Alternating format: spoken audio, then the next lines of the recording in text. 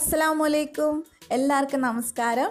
ഞാനിന്ന് കണ്ണൂരിൽ ഭയങ്കര ഫേമസ് ആയിട്ടുള്ള ഒരു ഡ്രിങ്കാണ് കൊണ്ടുവന്നിട്ടുള്ളത്. കോക്ടെയിൽ എന്നാണ് പറയുന്നത്. ഭയങ്കര ടേസ്റ്റിയാണ്. ശരിക്കും ഇത് ഭയങ്കര ഫേമസ് ആയിട്ട് കുറച്ച് നാളായിട്ടുള്ളൂ. കണ്ണൂരിൽ കുറച്ച് നാളായിട്ടുള്ളൂ ഇത് കാണാൻ തുടങ്ങിയിട്ട്. കണ്ണൂരിലുള്ള മിക്ക കടകളിലും ഒരുപാട് ക്യൂ നിന്നിട്ടാണ് ഈ ജ്യൂസ് എല്ലാവരും കുടിക്കുന്നത്. അത്ര ടേസ്റ്റി ആയതുകൊണ്ടാണ് ഞാൻ ഫസ്റ്റ് ടൈം ഇത് കഴിച്ചപ്പോൾ തന്നെ ഞാനിതിൻ്റെ റെസിപ്പിക്ക് വേണ്ടി അന്വേഷിക്കാൻ തുടങ്ങിയതാണ്. കാരണം യൂട്യൂബ് ഉണ്ടായതിന് ശേഷമാണ് ഞാനിത് കുടിക്കുന്നത്. അപ്പം തന്നെ ഞാൻ എല്ലാവരോടും അന്വേഷിച്ചായിരുന്നു ഇതിൻ്റെ റെസിപ്പിക്ക് വേണ്ടിയിട്ട്. പക്ഷേ ആരും എനിക്ക് തന്നില്ല. അപ്പോൾ ഇത്തവണ ഞാൻ നാട്ടിൽ പോയപ്പോൾ ഞങ്ങളുടെ മട്ടന്നൂരിൽ ഓറഞ്ച് എന്ന് പറഞ്ഞ ഒരു കൂൾ ബാർ ഉണ്ട്. അപ്പോൾ അവിടെ പോയിട്ട് കഴിച്ചപ്പോൾ ഞാൻ അവരോട് റെസിപ്പി ചോദിച്ചു. ഒരു മടിയില്ലാണ്ട് അവിടുത്തെ എനിക്ക് റെസിപ്പി പറഞ്ഞു തന്നു. അപ്പോൾ അങ്ങനെയാണ് ഇതിൻ്റെ സീക്രട്ട് ഇൻഗ്രീഡിയൻസ് എനിക്ക് മനസ്സിലായിട്ടുള്ളത്. കാരണം ആരും പറഞ്ഞു തരാൻ തയ്യാറല്ല. കാരണം അത്ര ഫേമസ് ആയിട്ടുള്ള ഒരു റെസിപ്പിയല്ലേ. അപ്പോൾ അവർ ഷെയർ ചെയ്യാൻ അവർക്ക് ആർക്കും താല്പര്യം ഉണ്ടായിരുന്നില്ല.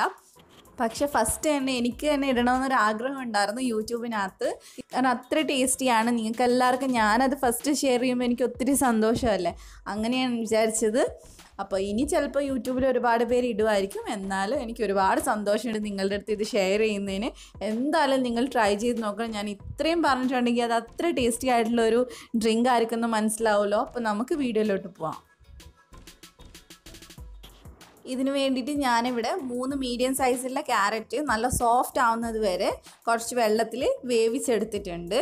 നല്ല പെട്ടെന്ന് തന്നെ നമുക്ക് അരഞ്ഞ് കിട്ടണം. അതിന് വേണ്ടിയിട്ടാണ് സോഫ്റ്റ് ആവുന്നത് വരെ ചെയ്യാൻ പറഞ്ഞത്.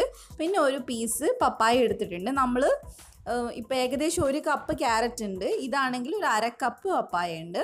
പിന്നെ അതുപോലെ തന്നെ 2 സ്കൂപ്പ് വാനില ഐസ്ക്രീം വേണം. പിന്നെ വേണ്ടത് ഇതാണ് മെയിൻ ഇൻഗ്രീഡിയൻറ്റ്, കോൺഫ്ലേക്സ് വേണം. പിന്നെ നല്ലപോലെ കശുവണ്ടി വേണം. അതുപോലെ തന്നെ മുന്തിരി വേണം. അത് നല്ലപോലെ 3 നന്നായിട്ട് ചേർത്താൽ മാത്രമേ കഴിക്കാൻ ടേസ്റ്റ് ഉണ്ടാവുള്ളൂ. ഇത് നമുക്ക് മിക്സിയുടെ ജാറിനകത്തോട്ട് നമ്മൾ വേവിച്ച് വെച്ചിട്ടുള്ള ക്യാരറ്റും അതുപോലെ തന്നെ പപ്പായയും ചേർത്ത് കൊടുക്കുക. പപ്പായ നല്ല പഴുത്ത പപ്പായ തന്നെ എടുക്കാൻ നോക്കുക. പിന്നെ അതിനകത്തോട്ട് നമുക്ക് ഐസ്ക്രീം ചേർത്ത് കൊടുക്കുക. ഇത് ഏകദേശം 3 ഗ്ലാസ്സിനുള്ളതാണ്. പിന്നെ നമ്മൾ കട്ടയാക്കി വെച്ചിട്ടുള്ള പാലാണ് ചേർക്കുന്നത്. 1/2 ലിറ്റർ പാലിൻ്റെ പാക്കറ്റാണ് ഞാനിവിടെ എടുത്തിട്ടുള്ളത്.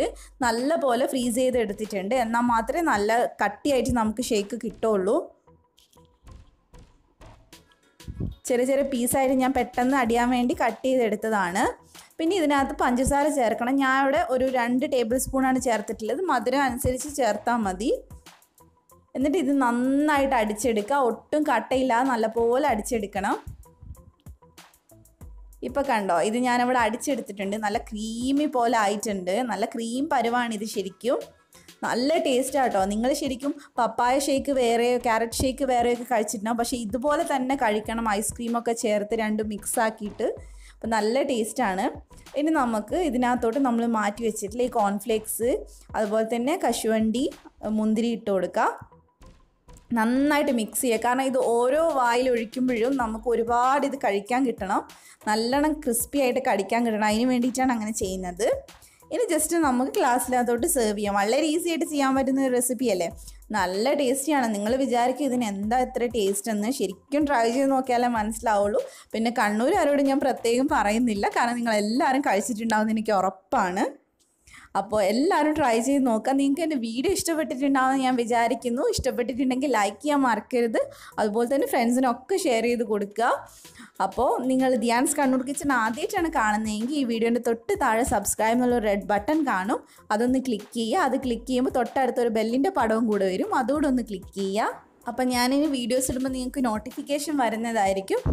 അപ്പോൾ എല്ലാവരും ട്രൈ ചെയ്തതിന് ശേഷം അഭിപ്രായം പറയുന്നു വിശ്വസിക്കുന്നു. ഇനി ഒരുപാട് നല്ല നല്ല റെസിപ്പീസായിട്ട് ഞാൻ വരുന്നതായിരിക്കും ഇൻഷാ അല്ലാ. Thank you for watching.